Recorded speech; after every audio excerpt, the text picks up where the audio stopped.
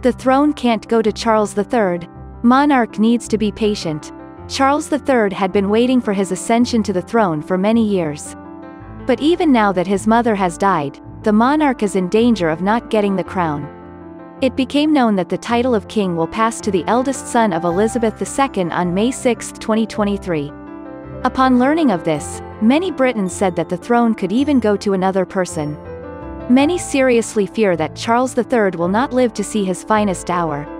Rumors have long been circulating on the web that the state of health and well-being of the 73-year-old king leaves much to be desired.